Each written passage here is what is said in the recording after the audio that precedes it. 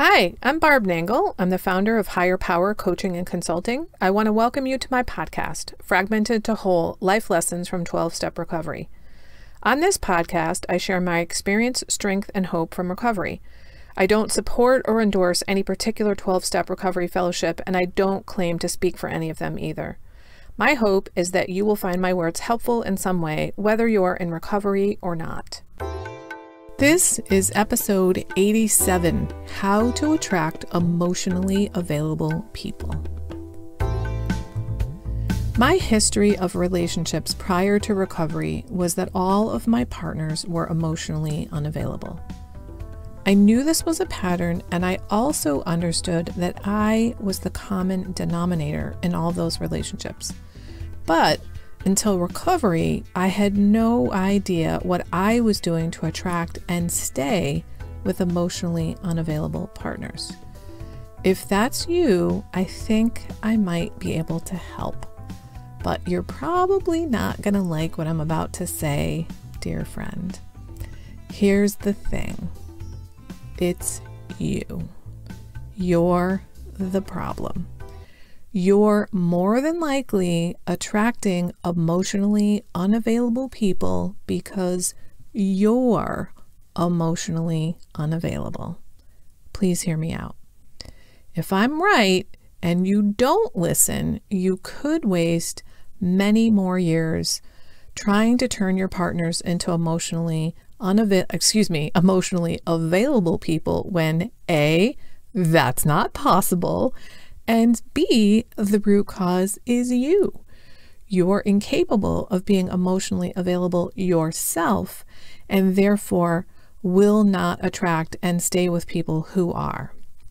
If you do listen, you just might learn something new and helpful and save yourself years of agony and blame.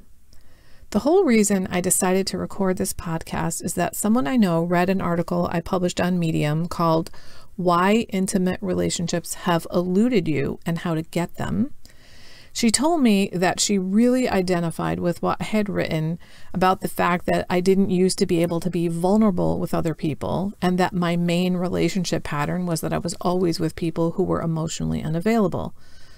Until a couple of years into recovery, I didn't understand that one of the reasons I attracted emotionally unavailable people was that I was emotionally unavailable. So she asked me, okay, so how do I become emotionally available and how do I become vulnerable? And I said, great questions. You get coached by me. That's how you do it.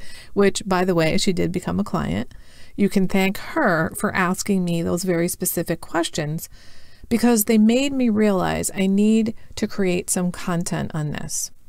As she and I talked about this, I found it really helpful to uncover my thinking about all this. I do a lot of my thinking out loud, which works really great for me given that I'm a coach and a podcaster, because I get to think out loud. Anyway, I realized in that conversation that there are certain things that I believe about this topic that I hadn't articulated out loud before, which I'm going to do here by way of this conversation I had with her. What I said to her was, I think it really starts with self-honesty. I had been lying to myself my whole life. I kind of didn't really know I was doing that. For example, I acted as if I liked things I didn't. I didn't really allow myself to explore some things that I was interested in. And I can see now that it was because I cared more what other people thought of me than what I did. I've talked about that many times on this podcast, and that coming to care more what I think of me than what others do is really the crux of me being able to have healthy boundaries. I've come to care more what I think about myself than what other people do. And what I mean by that is my personal integrity as a woman of honesty is more important to me than that you like me or think a certain thing of me. It used to be that I was willing to throw my integrity out the window for the opportunity to get you to think a certain thing of me. Whether it was that I'm nice, generous, kind, smart, dependable, whatever. Now I care more what I think of me. I am a woman of integrity and I need to keep it that way, or I'm never going to hold on to my recovery. I'll send myself into relapse if I don't hold on to my recovery, and I don't want that to happen. So I want to be a woman of integrity. And a woman of integrity lives by her values, not by the values of the people around her. A woman of integrity is whole. She does not have a cracked foundation.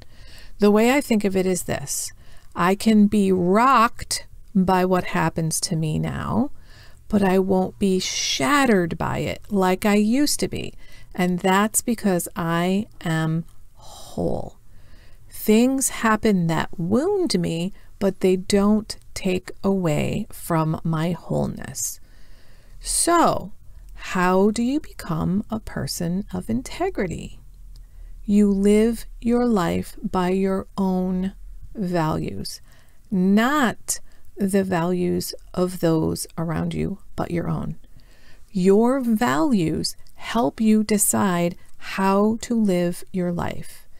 In fact, in my trainings on boundaries, I talk about the importance of values when it comes to knowing where to set your boundaries. You start by deciding how you want to live your life, that is, by your values, and then you metaphorically draw a boundary around that. In other words, what do you need to have in place so that you can live your life by your values? I've learned that not just knowing my values is important, but also knowing which ones are more important and which ones are less important. Here's an example from my own life earlier this year. One of my side gigs is with a co-working place. By the way, it's called Known Co-working in New Haven. That's Known. It's a pretty dope place, virtually and physically. Check it out at nhvknown.com. When we opened back up from being shut down for quarantine, they asked me to come back to the space for 20 hours a week, which is what I was doing before quarantine. I used my values and their priority for me to determine how to make the decision about whether or not to go back. One of my very important values is my health. I didn't come this far in recovery to not take care of my physical, emotional, mental, and spiritual health. Another very important value for me is my relationship with my sweetheart. He is over 60 and health compromised. Because that relationship is really important to me and my health is really important to me, I don't want to compromise my health or his by going to a place for 20 hours every single week. So I said no to going back to the physical space for 20 hours a week. I told them I'm willing to go to the space from time to time, but not for 20 hours, given the coronavirus. My health and my relationship are more important to me than the money. Staying home as a remote worker meant that I was going to have to remain at 10 hours per week, and that's fine with me. Knowing which of your values are more important than others is going to help you make decisions about how you run your life, just like in the example I gave. Now, back to being emotionally available and vulnerable. I have to become vulnerable to myself before I can become vulnerable to another person. What do I mean by that? I have to be really honest with myself and allow myself to really experiment with what is important to me about what I really want. I have to be honest with myself and then construct my life in such a way that I actually go after those things. It's only then that I can become emotionally available to other people. And that is because I'm living in my integrity. I am whole. I don't have a cracked foundation. I can't be emotionally available to someone when I have a cracked foundation. People with cracked foundations attract people with cracked foundations. Being vulnerable means that I acknowledge that I am possibly going to get hurt. That is just the reality of human relationships. You're going to get hurt. It doesn't matter how loving the relationship is. There are things that are going to happen and you're going to get hurt. The question is, are you going to be destroyed by it? Or are you just going to be wounded by it? Prior to recovery, I wasn't able to be emotionally available with other people because I wasn't willing to be vulnerable. And that is because I had a cracked foundation. Your emotional availability, which is the thing that will attract emotionally available people to you, starts with your own integrity. It starts with being a person of honesty, doing what you say you're going to do, showing up for yourself, following through for yourself. I am now capable of being vulnerable with the right people because I know I'm not going to be destroyed if I get hurt. I might get wounded, but I'm not going to be destroyed, which means I can become emotionally available. I'm not trying to protect myself by hiding behind various facades. What I used to do instead of being emotionally available was to be physically available. That is, I'd become sexually involved with my romantic partners much earlier than what I can now see was healthy. In my current relationship, which is the only healthy one I have ever had in my life, we developed emotional intimacy before we developed physical intimacy. I was 55 when I got into this relationship. I had been dating for almost 40 years and I tried it the other way around.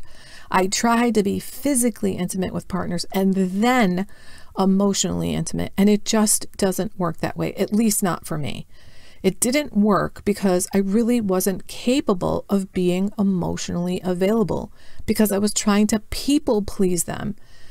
And now that I care more what I think of me than what other people think of me, that is, I live by my values, not theirs. I can say what's really going on with me. I can say things like, this isn't working for me, or I'm not comfortable with that, or I'd really like it if we could, blah, blah, blah. Whereas in the past, I was just like, whatever you want to do is fine with me. Emotionally available people want to be with people who know where they stand, who aren't trying to protect themselves by hiding behind masks or facades. Now, instead of trying to protect myself with facades, instead of morphing myself into different identities that weren't really mine, I have boundaries. Whole things have boundaries. And speaking of boundaries, I am launching a pilot group coaching program in January called 6 Weeks to Better Boundaries with Barb. If you want more than just some information on boundaries and you're interested in a true transformation around your personal boundaries, this group is for you. I'll drop the link to find out more about it or to register in the show notes. Not only will you get support from me, but you'll get the benefit of working with other boundary builders, which I personally found to be imperative when I was learning how to establish healthy boundaries. Anyway, if you want to attract emotionally available people, you're going to have to get really honest with yourself about your preferences. You're going to have to start showing up for yourself. Stop abandoning yourself. This will create integrity, which is another way of saying it will create wholeness. You will not be so afraid of being vulnerable when you're whole because you will know you don't have cracks in your foundation. You know you will take care of yourself. You will not fall apart. You will not be completely destroyed when you get hurt because you're whole and because you know you will take care of yourself. Here's to your wholeness, my friends. Be well.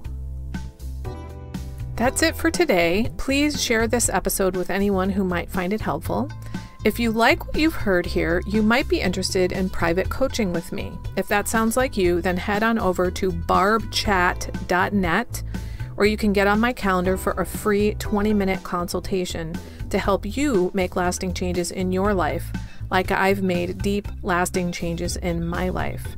My ideal client is someone who is ripe for change, but I'll coach anyone who wants to be happy, joyous, and free. So if that's you, then go to barbchat.net and get on my calendar. I'd love to chat with you. Please like and subscribe to this podcast on your favorite podcast outlet. This helps other people find me. Thanks for listening.